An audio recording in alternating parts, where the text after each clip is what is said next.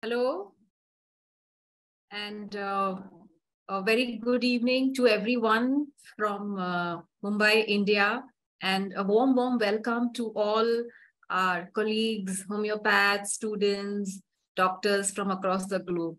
So I'm really happy to uh, introduce today's session on today's day, which is the World Homeopathy Day, which is a very special day for all of us. And this year around, we felt the best contribution or what we could give back to the system is to, show skills, the progress made by some of our best students, now I would say colleagues of some of our most important, our flagship course, the master's course, over the past many years. So it gives us immense pride to have them on this platform where the likes of Dr. Sankaran to all the great teachers have been teaching for so many years. So as I say that we are very proud that they are now colleagues and walking like shoulder to shoulder with all of us. And it's a really proud and happy moment for all of us to now see them at where they have grown, the successes they have achieved in their practices, and how they are contributing their bit for homeopathy. So I will just give the stage to my colleague, Dr. Priyanka. She will introduce today's speakers, and then we'll take it from there. Yeah. Hello, everyone. Good morning, good afternoon, good evening to everybody all over the world. We welcome you on the behalf of Hope Prada. I'm Dr. Priyanka. I'm a student in Other Song Academy. I'm presently doing master's course in Other Song Academy. And today's session, the first speaker is Dr. Kyle. Dr. Kyle is a homeopath from Durban, South Africa. He obtained his master's degree in homeopathy from the Durban University of Technology. He also spent 6 months in India completing a master's course in advanced homeopathy from the Other Song Academy and Clinic. He headed by the renowned homeopath and healer Dr. Rajan Sankaran.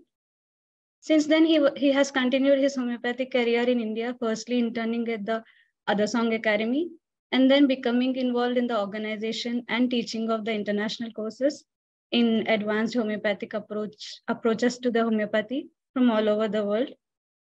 Along with furthering of homeopathic education, he enjoys the clinical aspects of homeopathic practice, working in rural clinics in Africa, as well as seeing patients in his private practice. Currently, he is also co-mentoring the Gurukul Advanced Practitioner course. And his topic for today is Superclass Approach in Clinical Practice. If you have any queries in the session, can be mentioned in the chat box, and they'll be answered in the end of the session. And now Dr. Kyle will take over the session. Welcome, sir. Thanks very much, Dr. Priyanka. Hello, everyone. It's nice to be with you this evening, wherever you are in the world. So my topic for today is the superclass approach in a clinical setting. So as mentioned kindly by Dr. Priyanka, I've been working these last few years a little bit with Dr. Sankaran, especially around these ideas of the superclass. And so I would just like to show some aspects from my practice and how I've sort of tried to apply them, especially in clinical settings. Often we hear practitioners, especially practitioners from maybe more rural areas, where they battle with the sensation method. They say that they can't take the patients deeper. And so I would like to talk a little bit about this and share some of my experiences where I've seen good success with the sensation method, and particularly how the superclass can help us in this area. So as mentioned, yes, I studied at the Other Song in India, but I've also spent a lot of time in South Africa working at the Kula Natural Health Center. So this is a rural clinic in KwaZulu-Natal, South Africa.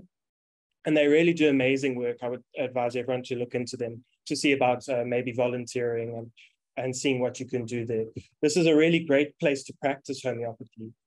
These patients are very poor. They come from a very rural area. Sometimes they travel 4-5 hours in a minibus just to come there. They have nothing. They have no money. They have no food. So they really, really are reliant on us for healthcare. And it's a purely homeopathic clinic. We only give homeopathy. And we have amazing results there. And I would like to show some of them today. So in these type of settings, how does our system help us? The system that we use, homeopathy. And we all know the statement, similia, similibus curantur.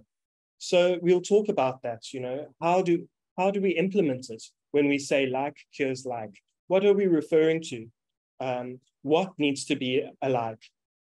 And that will be sort of the main emphasis of the superclasses as well. Up until now, in the last maybe 200 years of homeopathic practice, that like was based on sort of symptom similarity. We would see symptoms in the patient and we would match them to symptoms in a remedy. Then Dr. Sankran came along and he added 2 more sort of conceptual elements to this, which we could use as likes. He added the miasm and the kingdom approach. And with this, there's been a lot of success in people's practices. Homeopathy has flourished using this approach, using these coordinates to help find the remedy, along with symptom similarity. We don't leave that behind, but rather we add it synergistically. So these last 30, 40 years, this has been going on. And now in the last 2 to 3 years, we've seen a new coordinate, the superclass. And so how can we add this into our sort of our practice? How do we become more accurate in our matching of like? So just a brief overview of some of these concepts. We have the kingdom concept. So this is the perception. How does the patient perceive what is happening to them? Do they see it as an I? Something is happening to I lack, I loss, I'm losing. This is the mineral perception, okay, where they feel that they don't have the capability. They are missing something within them, within their structure, something is missing. If we see the experiences through the main function of something has happened, which I'm sensitive to, and I react. This is the plant kingdom. For example, if we look at the Loganaceae family, we can see remedies like Ignatia. So, something happens, there's some trauma in the family, and there's huge shock, grief, with numbness, paralysis. Something has happened, and I react to it. So this is the plant kingdom. Then if the patient, the paradigm of somebody is doing something to me, I am a victim, they are an aggressor. This is the animal kingdom. We see the idea of hierarchy coming as well. Then, if we see the experience is of it is hectic, it is controlled, it is destructive. They're completely absorbed within the experience itself. This is when a nosode is needed. This is the kingdom of the nosode. So this is the kingdom approach. We see how the patient experiences their daily life. And using that, we have a coordinate. We now know that the remedy that we need to choose needs to be from that kingdom.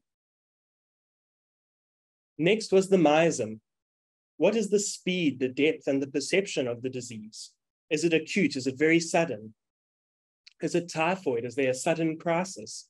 Is it malaria, where we see this sort of intermittent harassment, persecution, where it comes up suddenly and we have to have a huge crisis? Is it psoric, where there's a big struggle? Or ringworm, where we try and then we give up? Psychosis, where we try to avoid something, we anticipate it, and then we end up accepting it, we live with it. The cancer miasm, where it's gone out of our control. Everything is too much for us, and we have to go beyond our limits to bring it back into control. In the tubercular miasm, it's too hectic, everything is too much, it's oppressive. We can no longer breathe in this situation. We just have to get out, we have to break away. And now in the leprous miasm, we feel isolated, cast aside, left out. And it's very despairing. And then in the syphilitic miasm, It's complete despair. We've given up hope. We are so completely surrounded by enemies. So this is the kingdom and the miasm. These are two factors which we've been working with successfully in the last 30 to 40 years. And along with our sort of peculiar and particular symptoms, and also source qualities, we were coming to the remedy quite successfully. But how can we be even more accurate and be more consistent in our results? And the best way to do this is to add an extra coordinate. If we're working with 5 coordinates, the chance of being that much more accurate is much higher. And so this new coordinate, the superclass, is much more of a general overview of the patient. We see a sort of basic or fundamental dynamic within the patient. How do they respond to everyday things? What is their basic nature and the response? This leads us to the superclass. So in the first superclass, this basic dynamic is that of withdrawal or clinging. They go within their shell. The outside world is too much for them. They can't cope up with it. They have to go inside. They have to shut it out.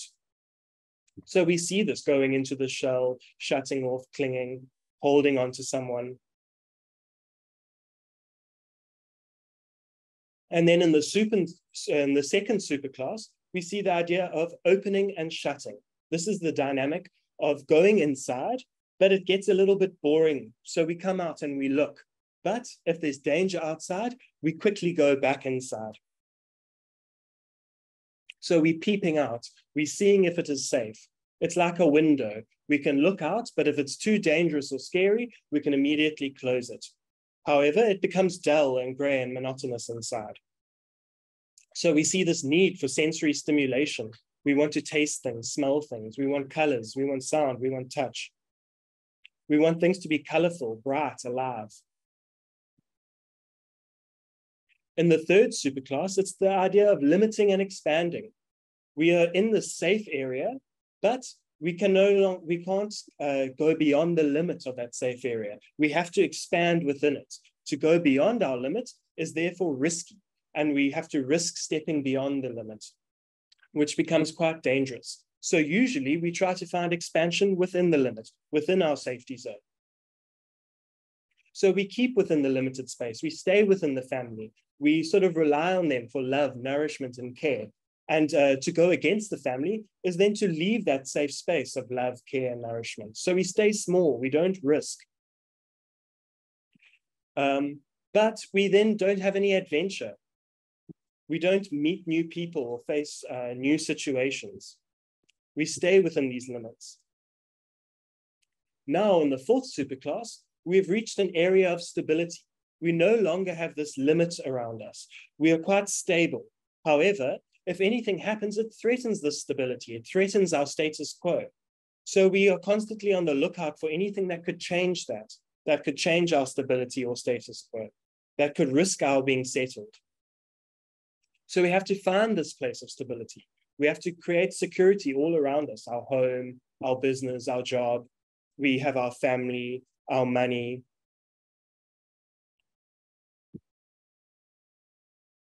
And we try to avoid any instability.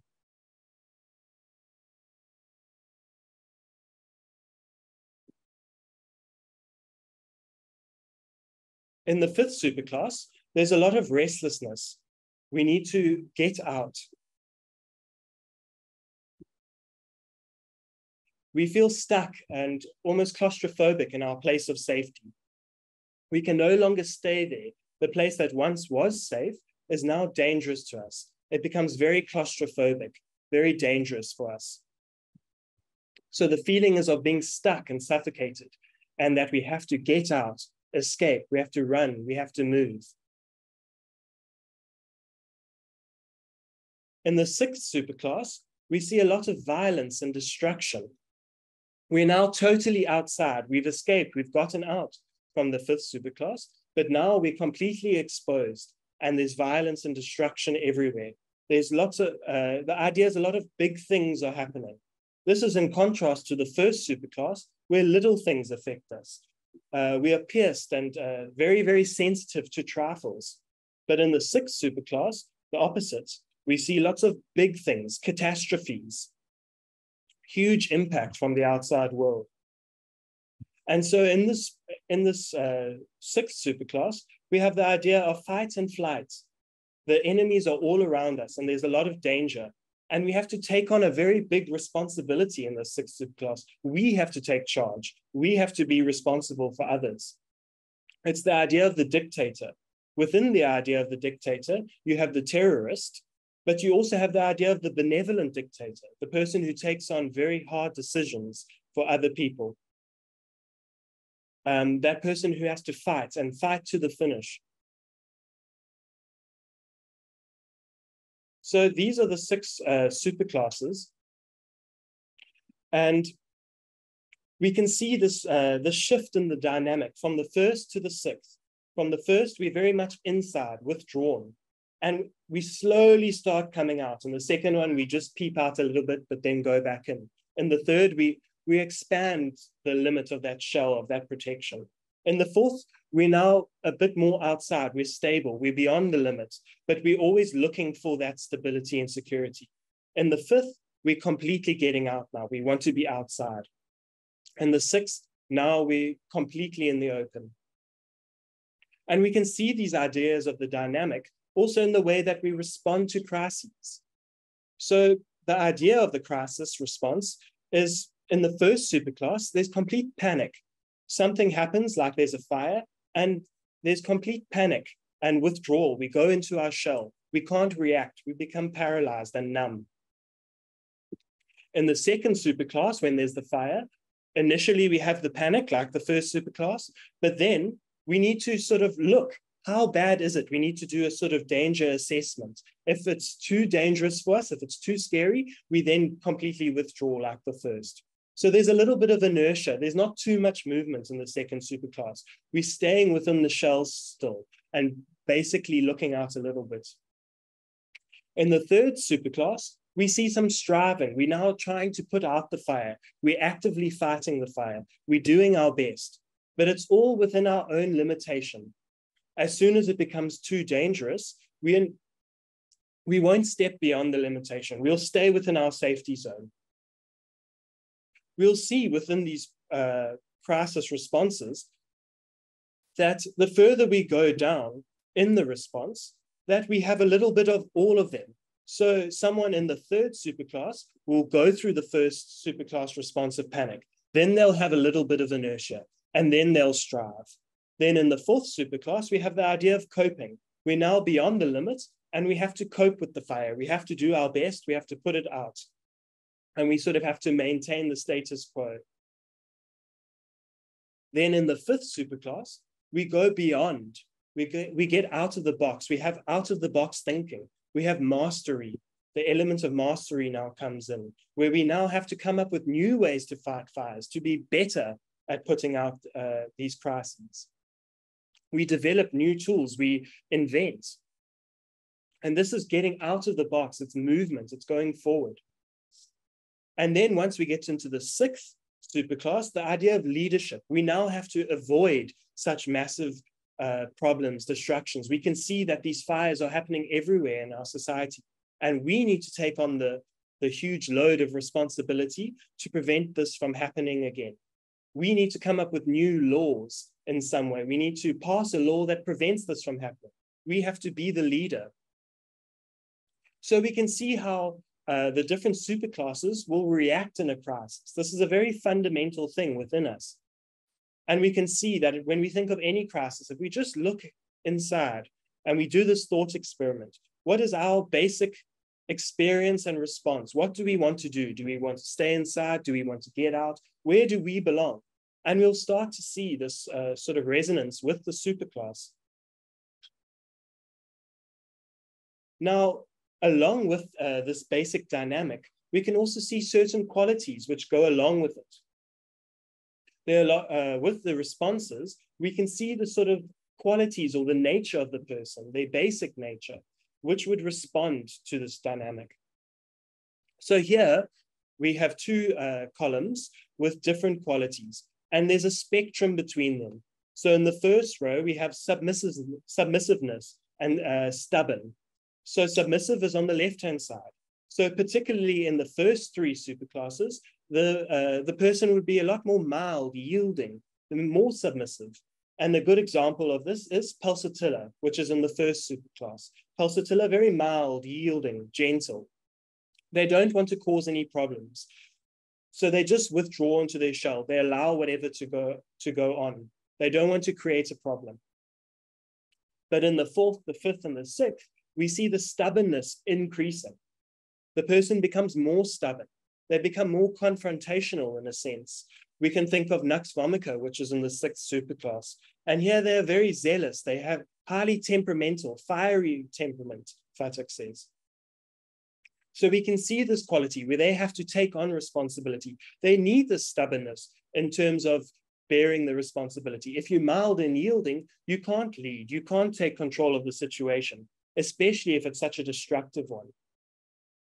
So if we go through this table, we'll see this whole dynamic in the qualities as well. This table is very, very useful in case taking. When we are sitting with our patient, we can try to understand where does the patient fit? And we can even use this table to mark off. So if we're seeing a lot of qualities in the third, we can see that they're sort of submissive, but not that submissive. Then we put them in the third, if they're more on the left-hand side. And then we can start thinking that this patient might belong to the third superclass, along with the dynamic that we see. Do we see the idea of limiting? Do we see the desire to expand within that limited space? This would lead us to the third superclass. So this is a very useful chart. And in fact, we've given it to many patients as well and asked them to fill it in about themselves. And we've seen some results, some good results, showing a sort of correlation between the remedy that we gave and the superclass that they marked themselves in. When we see that it matches with the case and what we can see in the patient, it becomes highly indicative of the superclass. So this is a table that basically sums up these ideas of the superclass and the remedy groups that belong to each. So it's quite expansive, and there's a lot of information, and I've gone through a lot of information very, very quickly. But I just wanted to give a very quick overview, because actually I would like to move into some cases now to show how we actually see it in a case example and how to use it in difficult cases. So just to go very quickly, we'll see here the dynamic of withdrawal and clinging in the first, and the remedy group that we'll see for the animals are the bivalves, which are the mollusks like Mytilus edulis, which is the mussel. We'll see Venus mercenaria, those sorts of remedies. We'll also see the left-hand side of the second row. So this is lithium, beryllium, and boron. We'll also see the first subclass of the plants. This is the Magnolidae. So we can see remedies like pulsatilla. We can see Staphysagria. We can see Helleborus, opium, Nux moscata.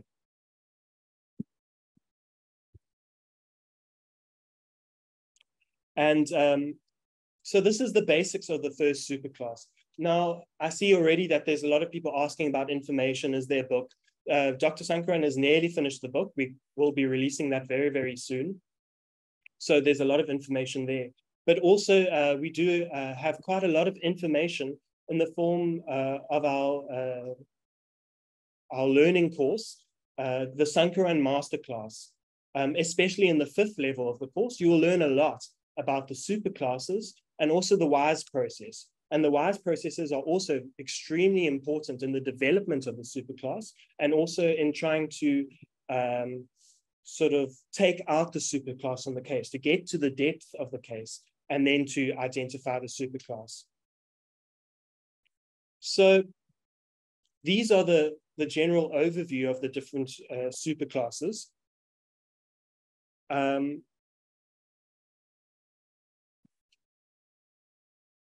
And so I thought I would try and talk about a topic that's, that I see a lot in clinical cases, but it also has some difficulties. And this one that I'm talking about today will be about convulsions, things like epilepsy. And so just if we Google the medical definition of a convulsion in Google, we come up with this statement that convulsions are rapid involuntary muscle contractions that cause uncontrollable shaking and limb movement. Okay, so now if we go through our materia medica and we look, at all our different very important convulsion remedies, they will all say something about this, They all look very similar at a close, when we first look at the materia medica. They can be quite hard to differentiate, especially in a clinical setting, in an acute setting, where patients are having, multiple attacks in a day or a week, and they're very severe. It can be quite frightening to deal with. And now we have to try and find a remedy and put a stop to this as soon as possible. And all we have are these sort of common symptoms, and we'll see them in all these common remedies that we use. So this is when it becomes very, very important to individualize the case, to go to the deepest point possible. And that's how things like the kingdom approach, the superclass, all of these will help narrow down to a specific remedy and help to differentiate between the different remedies. Because normally when we approach such cases, traditionally, there are many different ways of doing it. We have things like drug pictures, remedy essences, therapeutics, the mental state of the patient, miasms, traditional miasms, newer miasms, constitutional types. And all of these can overlap a little bit and become quite confusing. And the reproducibility of them also brings itself into question. How confident are we that this approach that we're using will work every time? How confident are we in the remedy that we've given? Even the repertory, which is very important in clinical cases, and we need to use it in such cases, can also be very misleading. If we just look at a mechanical repertorization, just in the rubric convulsion spasms, we see 700 remedies.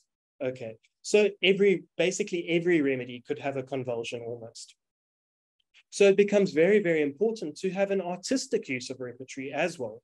So we need our fundamental knowledge to also be there before we go into things like superclass as well. We need to be confident in the repertory and the use of different repertories as well. And also our knowledge of the materia medica and how to use it and to apply it. And this is when our advanced approaches like the synergy in homeopathy becomes very important. This is a wonderful book by Dr. Sankaran, where he describes the synergy, which is the idea of the genius, the symptom, and the system. When all three of these things come together, we have a maximum chance of the remedy working. The symptom is what I've just sort of spoken about in brief, in this materia medica. Okay, what are the symptoms of the convulsions? And the system is the ideas like the superclass, the kingdom, and the miasm. And the genius is that thing which runs through the thread of the case, which is central to the case. When we see all of these aspects in the remedy that we choose, we have a much higher confidence. So to start with a case, this was a case of a 37-year-old male. He had come to Kula last year in August. So he started describing his complaint to me. He said that his main complaint was actually a headache. When asking about the headache, he said that he had this throbbing pain on the vertex, which was worse from overexertion and stress. And subsequently, he actually then mentioned that that it had all started after he'd had these epileptic attacks, these convulsions. So I must also add about this clinic that it's very difficult. There are a lot of obstacles in a case here, because most of these patients, they don't speak English. They're very uneducated. They don't go to formal education. They speak their native language. So often we'll have a translator with us. And this creates a lot of obstacles in the case taking as well. How do we understand the patient? But I would also like to emphasize that this isn't a reason to give up, and we can still have beautiful results and still apply our system in these types of cases. So this patient had epilepsy. He's had it since the last 4 years, and he's also taking medication, but it's not helping him, the medication. Most of these patients don't have access to real medical care. They will go to a local clinic, which just gives them some sort of allopathic drug prescribed by a nurse. There's no detailed case taking. The help is very, very limited. So Going deeper into the symptoms of the convulsions, I ask what happens to him. So it's very important in our case taking as well to understand the pathology of the symptoms, and to also know the repertory is a huge help in the case taking itself, because we also know that in the repertory, we see that there are rubrics related to before convulsions, during convulsions, and after convulsions. So this becomes very important to differentiate as well. So we ask him about his symptoms, and he says that usually afterwards, he can't recall. He has a memory loss of what exactly happened. But from what people around him have told him and from what he finds on waking up, he often finds that he has bitten his tongue and his lips, and that it bleeds. He bites it so hard, and that the saliva begins to froth out of the mouth. Just before the attack, he feels very weak, and his energy will go down. The whole body will begin to shake.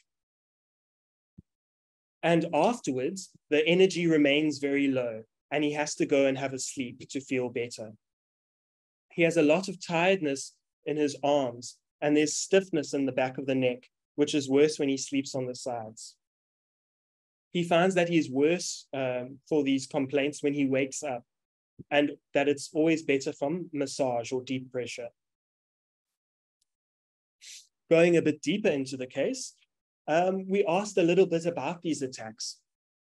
And he says that it usually happens after he has some sort of emotional excitement. And he gives us the example of the last attack he had was when a child in the family was being disrespectful to his grandmother. So he had intervened in this case, and this had caused a sort of a fight in the family. People were arguing. Some people were saying he shouldn't have spoken to the child. It's none of his business. And then other people were standing up, and they caused quite a rift in the family. So this made him feel very bad. And with this feeling of guilt and remorse, he then had this attack. This was the most recent attack. He also explains from his description, we could work out that he had a hydrocephalus as a child. He described the whole thing of what his parents had told him.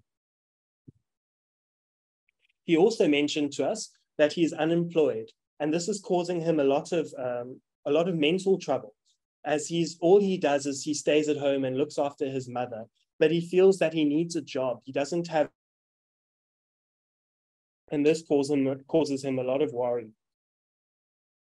Some of the dreams he gets are repetitive, a very repetitive dream, is him and his brother having a fight or an argument. And he gets this dream often, and he says it's a bad feeling when he wakes up. He also has the fear of snakes. Now, knowing the community that you're treating is very important as well. So in this community, dreams are very important to them. They're very symbolic, and they can mean a lot. So we need to pay attention to dreams, especially here, because it leaves a big impact on the patient.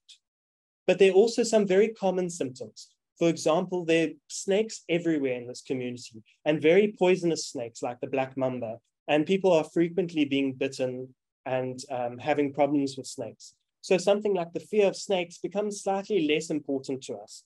We should always bear it in mind, but we don't pay too much attention. He tells us that his appetite is good and that he has an aversion to oily food. This causes him a lot of problems. It makes him feel unwell. His sleep is not good. He has difficulty falling asleep, and he thinks about his brother that had passed away. And this is the same brother that he dreams about having a fight with or an argument. So he often thinks about him. He's constantly worried about his brother, and there's a certain feeling of guilt that he has here. And he has these racing thoughts which prevent him from sleeping. So when we analyze this case, we can take two aspects. We'll take the system aspect and we'll take the symptom. So there's some very clear symptoms that we can see in this case. For example, the frothing and the foaming in the mouth during the convulsions. He's biting the tongue. The anger can cause these convulsions. He gets very angry, he tells us as well. And when he's angry, he'll often have the convulsion. And it's not only anger, but any emotional excitement, which causes his problems. And he has this aggravation from rich and fatty food. So these are our symptoms that we could take out of the case. However, just on symptoms alone, we will come to quite a large group of remedies. There are many convulsion remedies that have these specific symptoms. They're not that unique. There's nothing that unique in this case. So therefore, we need to rely on a deeper aspect as well to sort of guide and narrow down our remedy selection. So here, the system part, we can see that he talks about how this had all started, this most recent attack, when the child was being disrespectful to the grandmother. So we can see the issue with the family. And there's also a certain instability in the family, which he spoke about. He said that he felt like the family was going to fall apart. Okay, he had lost that security of the family. And also a lot of guilt. He also talks about being unemployed. He has issues with not having money. He also has the repeated dreams about the fights within the family with his brother, and also about the same brother who passed away. So we can see issues dealing with the family, with money. We also see the idea of guilt. And now guilt is a very, very important theme in the fourth superclass. We see a lot of remedies in the fourth superclass feel guilty, that something is going to happen to them that they have done, which ends up in them losing their stability. So he's going to lose the support of his family. He's lost the support of a job, the financial support. He's lost his family. He's having this argument with the brother. So we can see the soft hints here at the fourth superclass. We can also see within the system idea, the idea of I. His perspective is that of I. I'm not able to support my family. There's something that's going to happen to me. I will lose the capability, lose the structure of the family. So we also see the mineral kingdom. And we know that when we study the fourth superclass and the mineral kingdom, we know that it's the fourth row. Okay.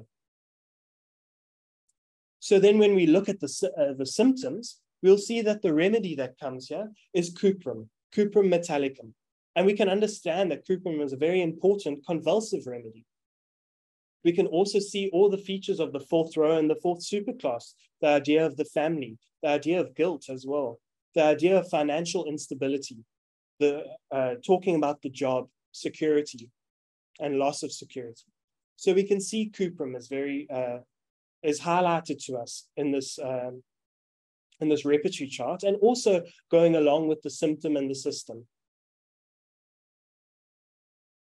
So I don't want to get too much into the potency, because this is a very rural clinic. So we're very limited in the sort of the resources that we have.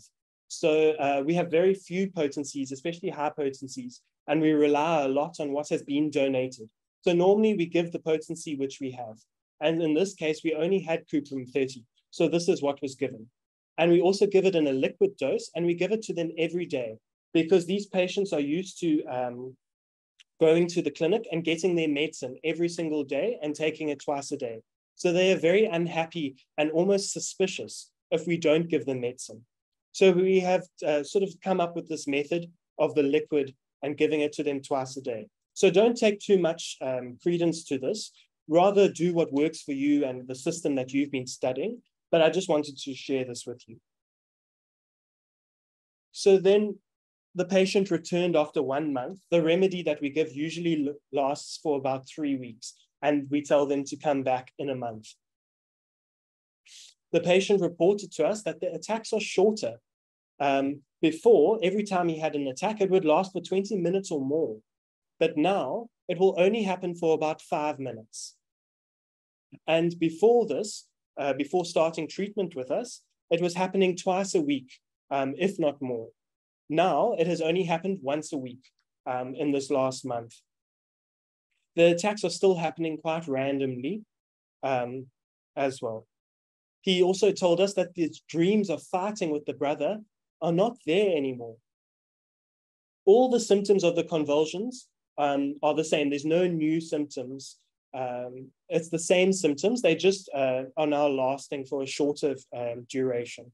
So this is after 1 month. So we're very happy with this result. So we repeat the remedy because we can see all the same indications are still there. Now, the second month after starting the treatment, he tells us that he only had 2 attacks in the month. He's no longer biting his tongue and his lips during attacks as well. So he'll have like a little bit of a convulsion, but there's no biting, there's no blood. And now it only happens while he's sleeping. So he'll wake up and know that he's had it, and he'll just go back to sleep. He also says that the headache that he would get after the attack is no longer there. So at this point, he tells us also that there's another symptom that he's having, and he's getting cramping pain in the body after he exerts himself. So this is very good because we understand that this is a cuprum symptom. This isn't anything strange or something we need to worry about. And we can see how he's improving. So we repeat the remedy for another month. So now at the 3rd month of starting treatment, we can see that it's reduced even further. He only had it once in this last month. And he recovers much more quicker after the attack. The cramping pains are gone. He says his appetite is good. He sleeps very well now. He doesn't have these thoughts anymore of the brother. He sleeps beautifully. And he's also now had a new dream, which he was very happy about. And he was giving his deceased father some money. So as I mentioned earlier, that dreams are very important in this community. They will go to traditional healers and ask them to discuss their dreams with them. And they're very symbolic. And here he was very happy with this dream, with this idea of giving money, because he felt that he had the ability to support his family, to support his father. He had capacity now. So we can see this is what he was lacking before. So this is a very healing dream. So that was after 3 months. And he actually didn't come back for another 3 months because he had done so well. And in the next 3 months that occurred, he only had an attack twice. So in a total of 3 months, there were only 2 attacks. And this was, he said, because there was some great sort of emotional turmoil in the family, and he got very, very angry, and he had the attack. But it didn't last very long, and there was no bleeding or biting lips, no headache afterwards. And so now he's continuing to follow up. I believe it's been about 8 months now, or something like that. And he no longer takes the epilim. He's convulsion free. And so he's doing remarkably well. And we can see the confidence that we could give cuprum with by using the symptom and the system. So I'm nearly done. This is a very, very short case, just to show a slightly different aspect or different superclass. So it's very, very short. This is just a 9-year-old female. She had come in July of last year, and she also suffering from epilepsy for 2 years and also been given epilim. So she would have 3 attacks every single day. And this is very debilitating. And the school had asked to keep her at home because she wasn't able to function, and she was becoming a bit of a problem for the teachers, constantly having to look after her. So this was a big problem for the child. So how this would start was that the patient would just be sitting still doing something. They're not moving or up to anything. And then suddenly she would start speaking incomprehensibly, and she would just fall down. And when she was down, the head would be moving, but the rest of the body would be very taut and still. And the head was moving very violently, and her face would become very distorted. And it would be very frightening. The mother was frightened looking at her, the scary face that she would pull. And there was a lot of saliva, and her eyes would look to the side. This would also come with a headache, where there was pain in the left temple and in the vertex. And to ameliorate, she would hit her head very hard, which would make her feel better. She also had the unique symptom that things that were near would seem very, very far. This would happen just before the convulsions would start. She would also have an increase in body temperature. And she noted that whenever there was a lot of noise, if someone shouted or just a slight loud noise, she could instantly be triggered into having an attack. And she would sleep for hours afterwards. And as I said, she had 3 attacks a day. And after the attack, she would be very hungry. So these attacks would come on very, very suddenly. And she would become quite anxious throughout the day about having this attack because it was very violent and very sudden for her and very frightening. She didn't like having them at all. So here we can see some symptoms where we see the convulsions from noises. We also see this very unique symptom about how the things that are close appear very far. We see the speech is affected. She has the anxiety before the convulsions. Again, this idea of objects appearing far and the motion of the head during the convulsion. Then in the system, we can see the plant kingdom. Something happens, some noise happens, and she's affected and she has this convulsion. She's very sensitive to outside things. And something would happen. And we also see the idea of sudden and violence, both in her experience of it and also in the symptoms that appear. They're very sudden and very violent.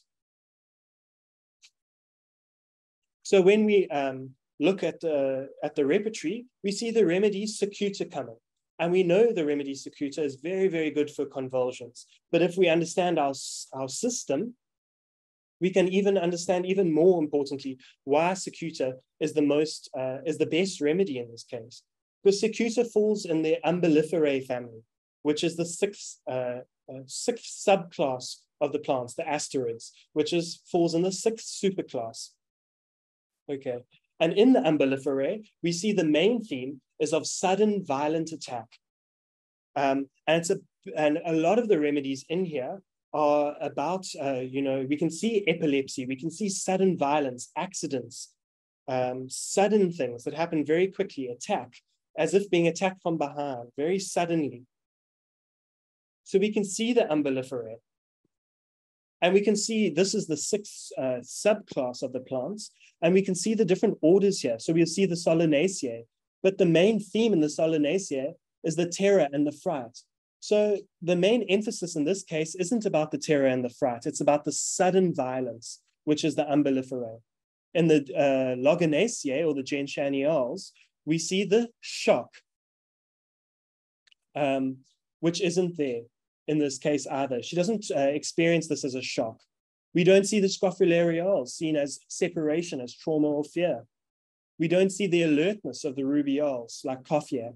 We don't see the thrill or the sexuality of the lamiales, like Oreganum, for example. And we don't see the dipsicales suffocation or the asterales injury. The main emphasis in this subclass that we saw in this case was the idea of sudden violence. And therefore, we're very, very confident when we give Secuta. So again, about the potency, we just gave the 30. And the results are amazing. We didn't see anyone for about 3 months. The patients often can't get to us. Money is a difficulty. They can't afford the transport. They can't leave their jobs. But anyway, the mother was also a patient, and she had come to the clinic, and she had reminded me that I was also treating her daughter. So when I looked up the daughter's case file, I saw this case and I remembered it. So I asked her, how is the daughter doing? And she said that after starting the remedy, the convulsions had completely stopped. They finished the remedy, and for 3 months, when the mother had come, there hadn't been a single attack. So following this, the mother still comes to the clinic. I've seen her follow-ups.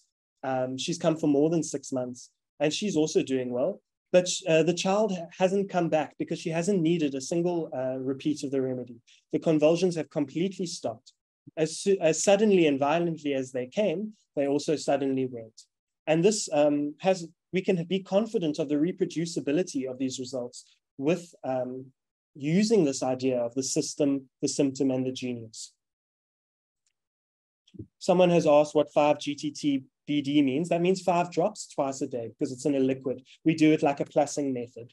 But as I said, it's not that important. The main idea that I want to give you is the idea of remedy selection, case analysis. And so, I saw this quote about the Sankaran masterclass. We need to be firm in our own fundamentals, the existing body of information. But this is only one part. We need to be aware of all the new work that is taking place in homeopathy. And if we familiarize ourselves with both of these aspects, the traditional and the contemporary, we are able to put them together and we are able to give the results to our patients, which they seek from us. And so this is what I was trying to show you today, the fundamentals of symptoms, symptomatology, materia medica, repertory. Repertory was also very helpful in these cases. And also the newer aspects, the superclass, the subclasses, the kingdoms. I didn't show any miasm aspects in these cases, but that is also very important. And I've worked a lot on the Sankaran masterclass as well. I helped putting it together. And so I've seen all of these lectures, and these were very formative along with my other education with the other song in sort of learning all of this. And so I would highly recommend this course if you want to learn about subclass, superclass, whys, and also the fundamentals, the repertory, the materia medica. This will be extremely helpful in your practice and give you the confidence to prescribe remedies and to know that not only does homeopathy work and give good results, but that it does it so repeatedly and reproducibly. And so there's also a discount, I believe, this week on the Sankaran Masterclass. There's a 25% discount. So I would recommend this course highly to everyone. And if there are any questions or queries about the superclass, about the cases, any aspect, people are more than welcome to be in contact with me. I'd be very happy to answer all the questions. I've gone quite a bit over my time. I'm very sorry about that. So I'll hand over quickly now.